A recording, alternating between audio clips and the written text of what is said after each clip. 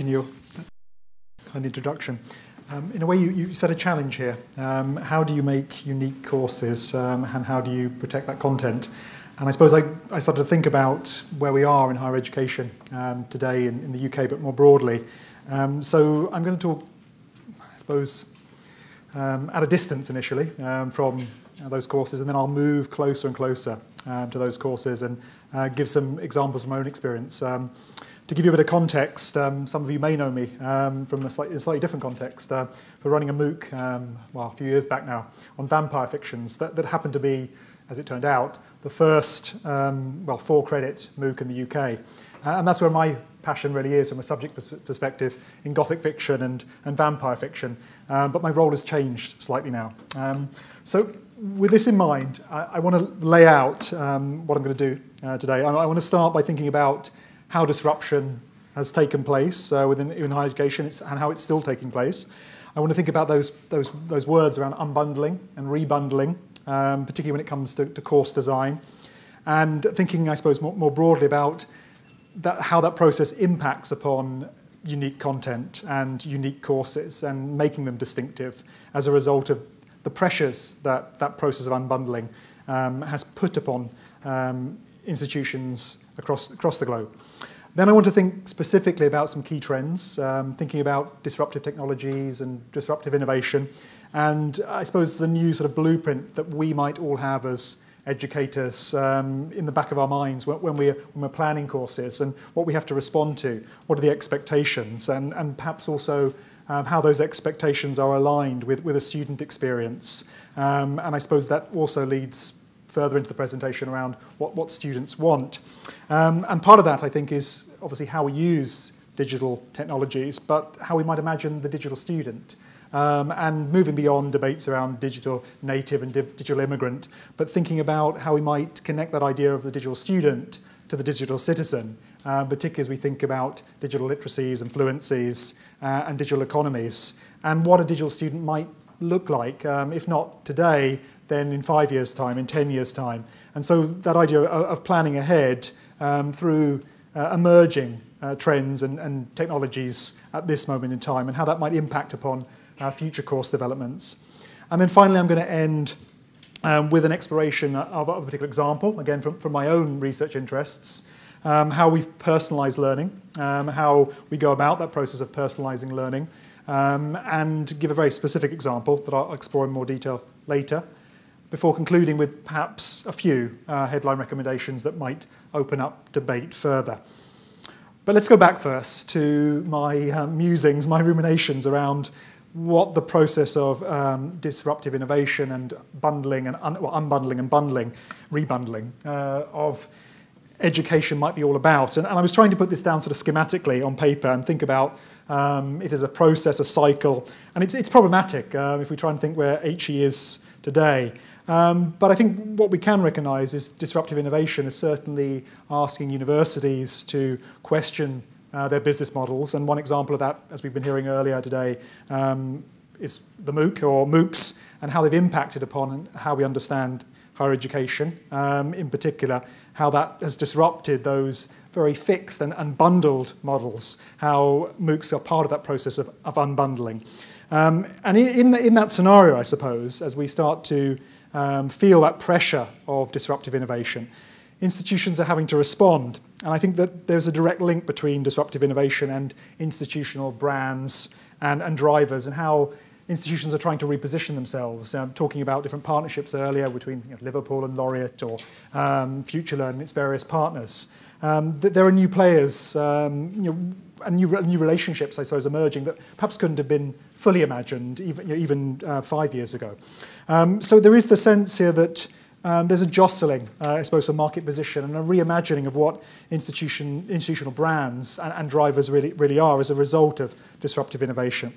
At the same time, in that process of unbundling, thinking about new players within the system and new companies in the system, and whether it is in partnership with existing HE providers or whether it's institutions, I suppose, that are sort of fresh to the HE market, and I suppose in a slightly different context, that whole narrative around private colleges and questions of quality there is a different, I suppose, trajectory.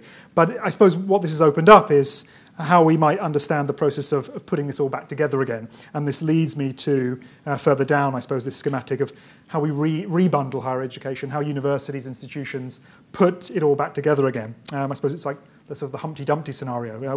We fall off the wall, and the king's horses and the king's men will come along and try and imagine what it's like to put that egg back together again. How would it be reformed? So out of those pressures, out of those, I suppose, specific pressures around disruptive innovation, there are debates here around the, I suppose, limits of institutions, around open access, OER.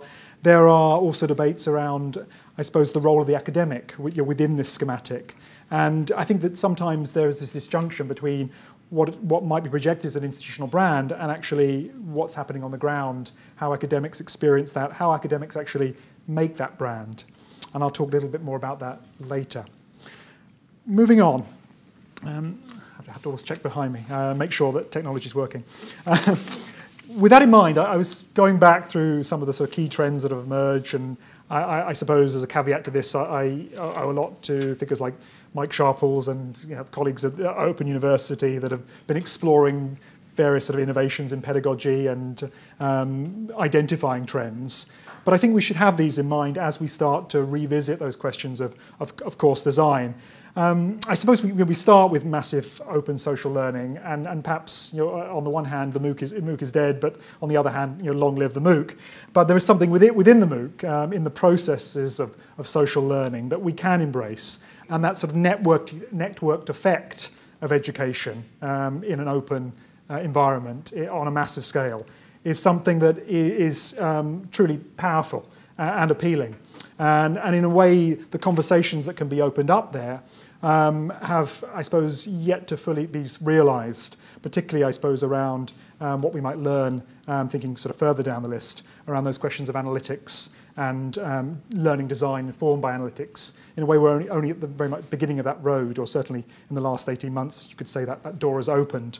So that networked effect of social learning and the power of analytics in course design is becoming, I suppose, ever too obvious. From my own experience at NTU, you may have seen that NTU won the Times Higher Award for student support, and that focused on a dashboard, a student dashboard, that allows students to track their engagement. And it looks at all kinds of aspects of engagement, from each time they go into the library to when they download a resource, time spent on different aspects of the VLE. And it maps that alongside their performance, the actual grades they're getting in their assessments.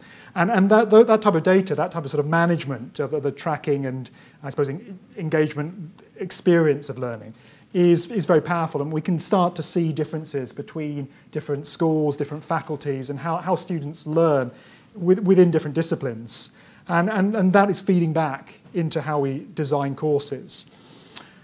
Further down the list, I suppose some of them are perhaps more obvious to us, the power of the flipped classroom. I always put that as a sort of question mark against that. I wonder why it's become, in a way, the sort of gold standard.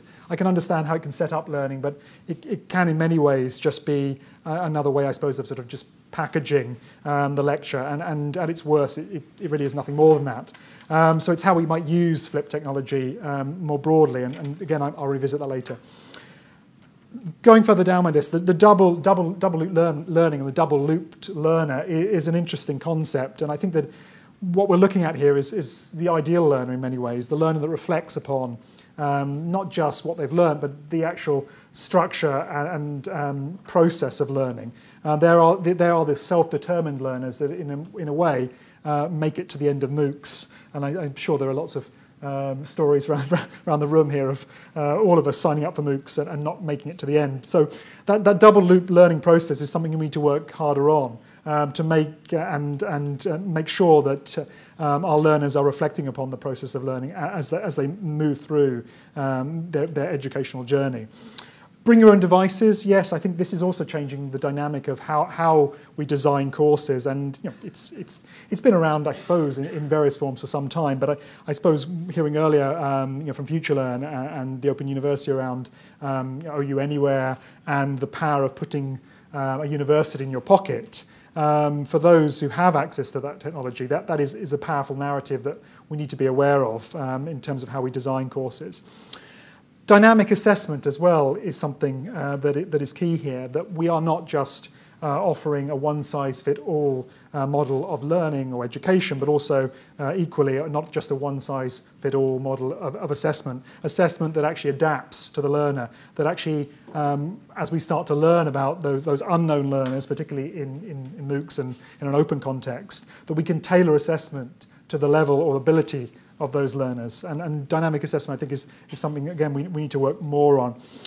And then this leads me on to the last two, and in a way they're going in very different directions. Event-based learning, something that can happen as a result of a particular sort of moment in time, and I suppose, or perhaps a historical celebration, an anniversary. There is certainly that sense that some MOOCs are tapping into that idea of event-based learning, that there's something going on at that particular time that warrants particular scrutiny, that might be not necessarily mapped within a broader curriculum, that might sit alongside it to enhance it. And then finally, I suppose we're coming full circle with ideas around bricolage and putting us all back in the sandpit and learning again as children, giving our learners cardboard boxes and see what they come up with. So that narrative of transformation is all too, I suppose, in my mind's eye, reappropriation, taking learning materials and reappropriating them, reimagining them in a different context. From here, I suppose I started to think more about the digital student, and this seems a very sort of messy schematic in some ways, but I suppose I'm just sort of brainstorming, I suppose, in some ways. And I was thinking about the nature of the digital student and the type of digital skills that children from as young as 5 are being asked to acquire. I have this nagging feeling in the back of my mind that my son, who's going to turn 5 years old next year, is going to be coding, and he's probably going to be better at coding by the age of 6 than I am. And then alongside that, narratives around digital thinking, that perhaps it requires something different from all of us, but particularly as we start to imagine what a digital student might be, around the way we think, that there might be a new sense of supple, flexible, and perhaps responsive thinking that's required within a digital environment. If learning is being packaged in a different way, then the way we approach that learning needs to be reimagined. And there's obviously lots of useful literature in this area, but I put a couple of quotations up there. That idea of from Hirsch, from the idea of radical individualism, to that hacker ethos of collectivity and collaboration. This comes out of a text actually within my own discipline in the digital humanities and looking at digital humanities pedagogy. But that's a nice idea, that there's something that requires in all of us to change the way that we imagine our relationship with knowledge and learning, that it is about a sense of collectivity and collaboration, not just perhaps in name, but actually in action as well. And this feeds in, I suppose, also to ideas of the network self and socially constructive knowledge, which can often be tremendously scary for academics, that idea of the sage on the stage, even though we stand here now talking in that way, is somehow being shifted to knowledge constructed on a massive scale, and knowledge shared and curated on a massive scale. This might challenge in a way those narratives of quality, the very sort of conception of an academic in a Socratic model might be undermined. I think perhaps I would think differently here. It could, and it is being enhanced. This leads me further down this cycle as we start to think about the digital skills that for students, but also for staff, that it can often be scary for staff as well as students to think about digital literacy, but also digital fluency, that somehow staff might think that they're lacking in so many ways. But I would say the playing field is more equal than staff imagine. And digital fluency is actually more widely spread than staff would perhaps like to believe.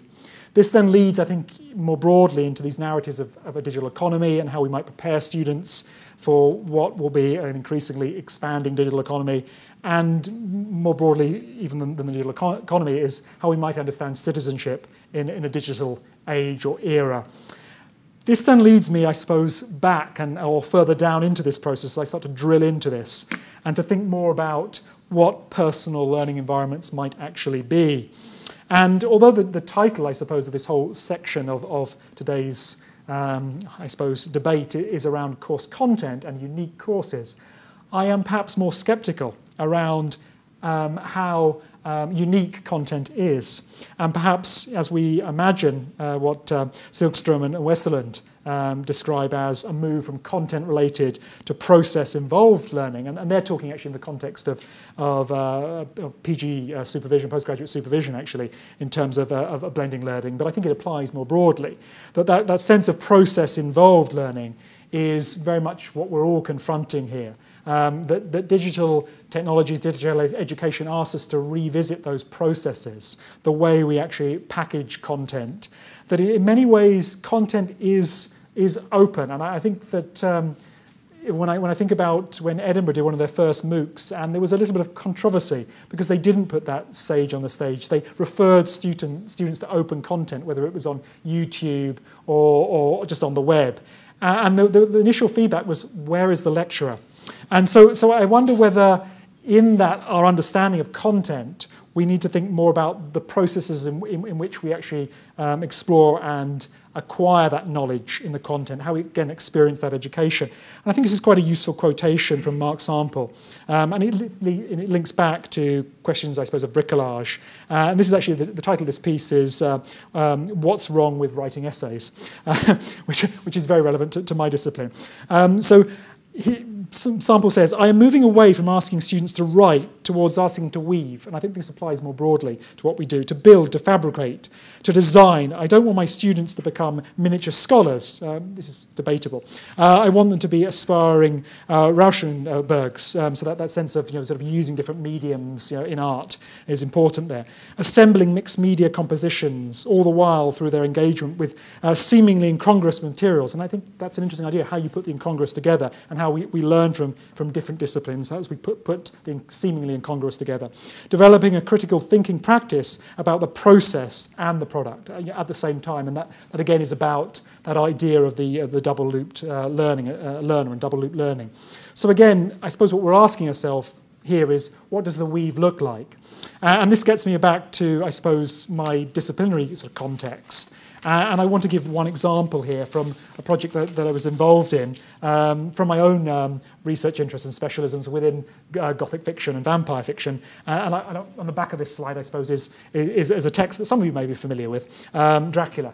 And this comes out of an HEA project called E-Gothicist, and it was exploring the relationship in the broader sense between our study of English literature and e-learning, but with a specific focus, in terms of my interests, on Gothic fiction. Because Gothic fiction has a particular, I suppose, relationship with a concept, I suppose, that we're all familiar with, threshold concepts, and the power of threshold concepts to instigate change within the learner. And part of that project designed, in a way, a personal library for students. Students could access at a modular level all their texts in what in many ways is a now familiar electronic form, but these are multimedia, media-rich texts that brought the learning materials to the text. Alongside that, students can populate those sites, they can take ownership, they can share materials, and that was one important part of that. So using that idea of social learning, not over there on a VLE or through a partner, but actually within the text. You're bringing it right to hand. So there is that sense there that that students, if they had that idea while in the middle of the night, in bed while reading Dracula, they could share it. They could enter into discussion. They could create discussion as well as engaging in threaded discussion as well. So in many ways, those students on that project were involved in co-design and co-creation. Part of that's a partnership. And I suppose what comes out of this is, again, where we locate ownership of content, ownership of the process and the product, and how the academic's role, again, we've been hearing about this earlier today, and more broadly within much academic literature on this, on how we curate knowledge, but at the level, within the context of this disciplinary approach, how we can curate knowledge at the level of texts in all their shapes and forms. This leads me, I suppose, then further into this debate around where this takes us and how we might understand a personal learning environment and what that means to individual students within each discipline. If we're appealing to ideas around co-creation and co-design, we need to think more about what our students want, and that those disciplinary boundaries, and I suppose in that mashup of texts that we're asking students to engage in terms of bringing sort of different media to represent what they see in terms of themes, in terms of concepts within a text, for example here like Dracula, can actually spark new avenues of debate, and that content and knowledge can be created once again, I suppose, through close reading, which seems ironic in some ways that I would advocate the merits of close reading while also advocating the whole idea of the network itself as moving away from, I suppose, a very sort of singular relationship with the text. But I think where this leads, and certainly in terms of the scalability of the personal at a modular level, is in that narrative of sharing, in that narrative of both understanding more about the learner, but also understanding more about, again, how we curate knowledge at that very sort of personal level. And this, again, links back to those ideas around tailoring assessment to the student's needs. So in this project for the HEA, and it's still ongoing, there are multiple levels here at work here. So in the context of a UK system, levels 4, 5 and 6, all at work at the same time, and different tasks being set within a text at different levels. They're all of course, reading the same text, but they find different paths through it at different levels. This then leads me on perhaps to some recommendations, and they're by no means exhaustive, and they might just be there to encourage further debate. But what comes out of all of this is, I suppose, knowing, in many cases, that unknown learner, and finding out more about that unknown learner through analytics, through the data, how students learn, what their needs are. In a way, in traditional experience, undergraduate experience, we know our learners up to a point. But we know a lot more about them once they move into their degree and through their degree. In an open and massive context, we know very little about our learners until they're fully engaged in that process. So that's key in course design in terms of how we make courses unique and distinct.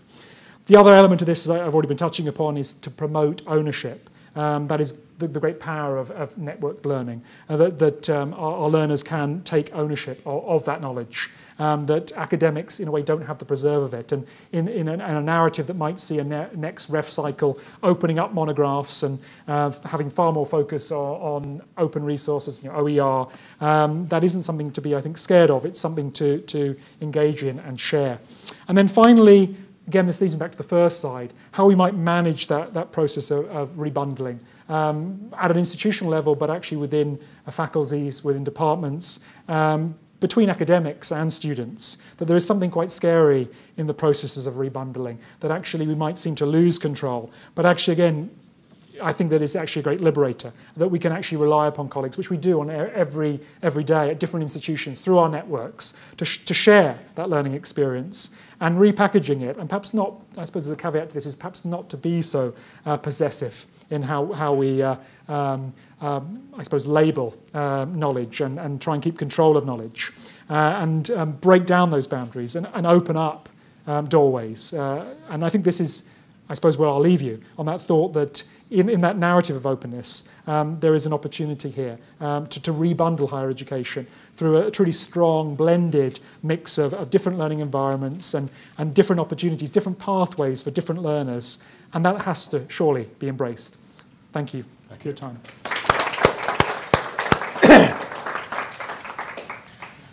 Now, a great many questions, particularly on vampires and Gothic. I know you all want to ask what he does at weekends, but I'm afraid I'm not going to allow that one.